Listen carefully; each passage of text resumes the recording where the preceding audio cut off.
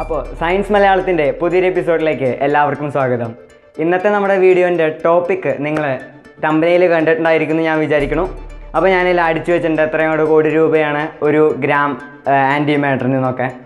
പക്ഷെ ഞാൻ തട്ടിവിട്ടതല്ല, കാര്യമായിട്ടും ശരിക്കും ആൻറ്റിമാറ്ററിന് അത്രയും വിലയുണ്ട്. അപ്പോൾ നിങ്ങൾക്ക് സംശയം തോന്നിയിട്ടുണ്ടാവും, ഇത്രയും വില മതിക്കുന്ന സാധനമാണ് ആൻറ്റിമാറ്റർ, എങ്ങനെയാണ് ഇതിന് ഇത്രയും വില വരുന്നതെന്നൊക്കെ. അപ്പോൾ അതൊന്ന് ബോധ്യപ്പെടുത്താൻ വേണ്ടി തന്നെയാണ് നമ്മൾ ഈ വീഡിയോ ചെയ്യുന്നത്. അപ്പോൾ ഇന്നത്തെ നമ്മുടെ വീഡിയോ കടക്കുന്നതിന് മുൻപ് ആൻറ്റിമാറ്റർ എന്താ സംഭവം എന്നൊന്നും നമുക്കറിയണം. അപ്പോൾ നമുക്ക് വീഡിയോയിലോട്ട് പോകാം.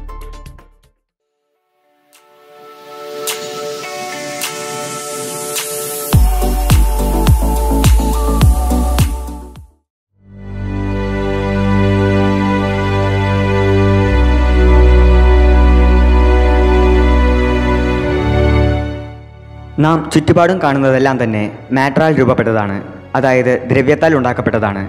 പ്രപഞ്ചത്തിൻ്റെ രൂപീകരണ സമയത്ത്, അതായത് ബിഗ് ബാങ്കിൻ്റെ സമയത്ത് മാറ്ററും ഒപ്പം തന്നെ അതിൻ്റെ ആൻറ്റി മാറ്ററും രൂപപ്പെട്ടു. മാറ്ററും ആൻറ്റി മാറ്ററും തമ്മിലുള്ള വ്യത്യാസം എന്ത്? രൂപത്തിലും അതുപോലെ തന്നെ മാസിലും ഇവ സാമ്യത പുലർത്തുന്നു. പക്ഷേ ഇവയുടെ ചാർജിൽ വലിയ വ്യത്യാസം തന്നെയുണ്ട്. ഒരു മാറ്ററിന് പോസിറ്റീവ് ചാർജ് ആണെങ്കിൽ അതിൻ്റെ ആൻറ്റി മാറ്ററിന് നെഗറ്റീവ് ചാർജ് ആയിരിക്കും. ഈ ഒരു കാഴ്ചപ്പാടിൽ ഇലക്ട്രോണിൻ്റെ ആൻറ്റി മാറ്റർ ഏത് എന്ന ചോദ്യത്തിന് പ്രോട്ടോൺ എന്ന് ഉത്തരം നൽകുകയാണെങ്കിൽ നിങ്ങൾക്ക് തെറ്റി. ഇലക്ട്രോണിൻ്റെ ആൻറ്റി മാറ്റർ എന്ന് പറയുന്നത് പോസിട്രോൺ ആണ്. എങ്ങനെയാണോ ഒരു ഇലക്ട്രോണും പ്രോട്ടോണും ചേർന്ന് സാധാരണ ഹൈഡ്രജൻ കണിക ഉണ്ടാകുന്നത്, അതുപോലെ തന്നെയാണ് പോസിട്രോണും അതുപോലെ തന്നെ ആൻറ്റി പ്രോട്ടോണും ചേർന്ന് ഒരു ആൻറ്റി ഹൈഡ്രജൻ ആറ്റം ഉണ്ടാകുന്നത്. കണികകളും അതിൻ്റെ എതിർ കണികകളും പ്രവർത്തിച്ച് കനത്ത ഊർജ്ജനിലയിലുള്ള ഫോട്ടോണുകൾ അഥവാ ഗാമ കണങ്ങൾ ആണ് രൂപപ്പെടുന്നത്. എന്നാൽ ദ്രവ്യവും പ്രതിദ്രവ്യവും തമ്മിൽ പ്രവർത്തിച്ചാൽ രണ്ടിൻ്റെയും ഉന്മൂലനം അഥവാ അനീഹിലേഷൻ സംഭവിക്കുന്നു. ഇതിൻ്റെ ഫലമായി വൻ സ്ഫോടനവും നടക്കും. വ്യക്തമായി പറഞ്ഞാൽ 1 കിലോഗ്രാം മാറ്ററും 1 കിലോഗ്രാം ആൻറ്റി മാറ്ററുമായി പ്രവർത്തിച്ചാൽ ഏകദേശം 1.8 × 10⁻17 ജൂൾ അഥവാ ഏകദേശം 43 മെഗാടൺ TNTയുടെ ഊർജ്ജമാണ് പുറത്തേക്ക് വിടുന്നത്. ഇക്കാരണം മൂലം ആൻറ്റി മാറ്ററിനെ ഭാവിയിൽ ഒരു ശക്തമായ ആയുധമായി ഉപയോഗിച്ചേക്കാം. പ്രപഞ്ചത്തിൻ്റെ മനുഷ്യദൃശ്യമായ ഭൂരിഭാഗവും ദ്രവ്യവും ബാക്കി ഭാഗങ്ങളിൽ പ്രതിദ്രവ്യവും അടങ്ങിയിരിക്കുന്നു. ഇവയുടെ ഈ ഇനിക്വാളിറ്റി ഇത് അറിയപ്പെടുന്നത് ബറിയോൺ പ്രതിസമത എന്നാണ്. ഇത് ഫിസിക്സിലെ പ്രധാനപ്പെട്ട പ്രശ്നങ്ങളിൽ ഒന്നാണ്. ആൻറ്റിമാറ്റർ മാറ്റർ പ്രവർത്തനങ്ങളിൽ ഫോട്ടോൺ വികിരണത്തോടൊപ്പം ശിഷ്ടപിണ്ഡം അഥവാ റസ്റ്റ് മാസ് ഗതികോർജ്ജമായി മാറ്റപ്പെടുന്നു. ഏകദേശം പ്രതിയുള്ള ഊർജ്ജ വികിരണം രാസോർജത്തേക്കാൾ 10 മടങ്ങും. ഇന്ന് അണുഭേദനം മൂലമുണ്ടാകുന്ന പരമാണു സ്ഥിതികോർജ്ജത്തേക്കാൾ 3 മടങ്ങും അണുസംയോജനം മൂലമുണ്ടാകുന്ന ഊർജ്ജത്തേക്കാൾ 2 മടങ്ങും വലുതാണ്.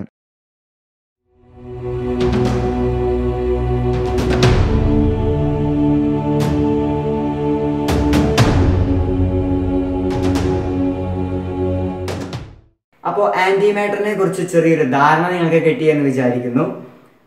അപ്പോൾ ഇനി നമുക്ക് അടുത്ത കാര്യത്തിലേക്ക് കടക്കാം. എന്താണ് ഞാൻ പറഞ്ഞിട്ടുണ്ടായിരുന്നു, നമ്മുടെ തമ്പനയിൽ പറഞ്ഞു വെച്ചതാണ് നമ്മുടെ ആൻറ്റിമാറ്ററിന് ഇത്രയധികം വില.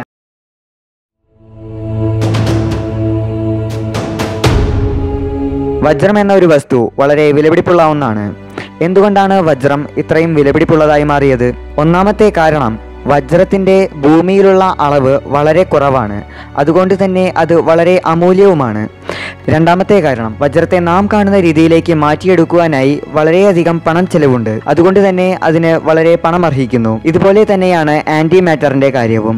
വളരെ സൂക്ഷ്മമായ സംഖ്യകളിലാണ് anti particles particle ആക്സിലറേറ്റേഴ്സിൽ ഉണ്ടാക്കപ്പെടുന്നത്. Cosmic ray കൊല്യൂഷൻസ് വഴിയും അതുപോലെ തന്നെ ചില രീതിയിലുള്ള റേഡിയോ ആക്റ്റീവ് ഡീകേ വഴിയും ആൻറ്റി പാർട്ടിക്കിൾസ് ഉണ്ടാക്കപ്പെടുന്നു. പക്ഷേ ഇവയിൽ വളരെ ചെറിയ ഒരു അംശം മാത്രമേ നമുക്ക് വിജയകരമായി കൂട്ടിച്ചേർത്ത് ആൻറ്റി ആറ്റംസ് രൂപപ്പെടുത്താൻ സാധിച്ചിട്ടുള്ളൂ. മറ്റൊരു കാര്യം, ഇതുവരേക്കും ആൻറ്റി മാറ്റർ കിലോ കണക്കിനോ ടൺ കണക്കിനോ ഉണ്ടാക്കാൻ സാധിച്ചിട്ടില്ല എന്നതാണ്. ഭൗതികശാസ്ത്രത്തിൽ ആൻറ്റി മാറ്ററിനോടനുബന്ധിച്ച് ഒരു വലിയ ചോദ്യവും നിലനിൽക്കുന്നു. നമ്മുടെ ഒബ്സർവബിൾ യൂണിവേഴ്സിൽ മാറ്ററാണ് ആൻറ്റി മാറ്ററിനേക്കാൾ കൂടുതൽ. എന്തുകൊണ്ട് അത് അങ്ങനെ സംഭവിച്ചു?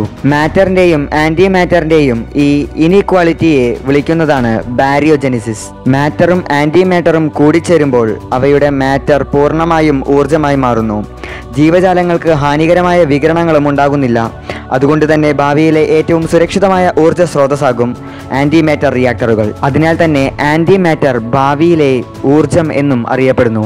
ഒരു കാലത്ത് സ്വർണത്തേക്കാൾ വിലപിടിപ്പുള്ള അലുമിനിയം എങ്ങനെ നമ്മുടെ കൈകളിലേക്ക് ഉപകാരപ്രദമായ രീതിയിൽ നിസാര വിലയ്ക്ക് എത്തിയോ, അതുപോലെ തന്നെ ആൻറ്റിമാറ്ററും നമുക്ക് ഉപയോഗപ്രദമായ രീതിയിൽ തുച്ഛമായ വിലയിൽ നമ്മുടെ കൈകളിലേക്ക് എത്തട്ടെ എന്ന് പ്രത്യാശിക്കുന്നു. സയൻസ് മലയാളത്തിൻ്റെ ഈ വീഡിയോ എല്ലാവർക്കും ഇഷ്ടപ്പെട്ടു എന്ന് വിചാരിക്കുന്നു. നിങ്ങൾക്ക് ഈ വീഡിയോ ഇഷ്ടപ്പെടുകയാണെങ്കിൽ ലൈക്ക് ചെയ്യുക. അതുപോലെ തന്നെ നിങ്ങൾ ഇതുവരെ സബ്സ്ക്രൈബ് ചെയ്തിട്ടില്ലെങ്കിൽ ഇപ്പോൾ തന്നെ സബ്സ്ക്രൈബ് ചെയ്യുക.